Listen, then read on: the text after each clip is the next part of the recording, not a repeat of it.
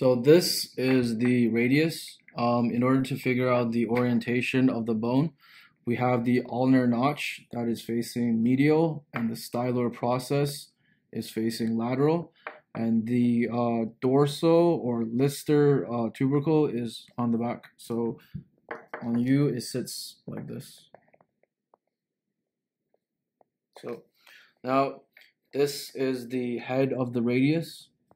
This is the neck of the radius right here. This is your radial tuberosity.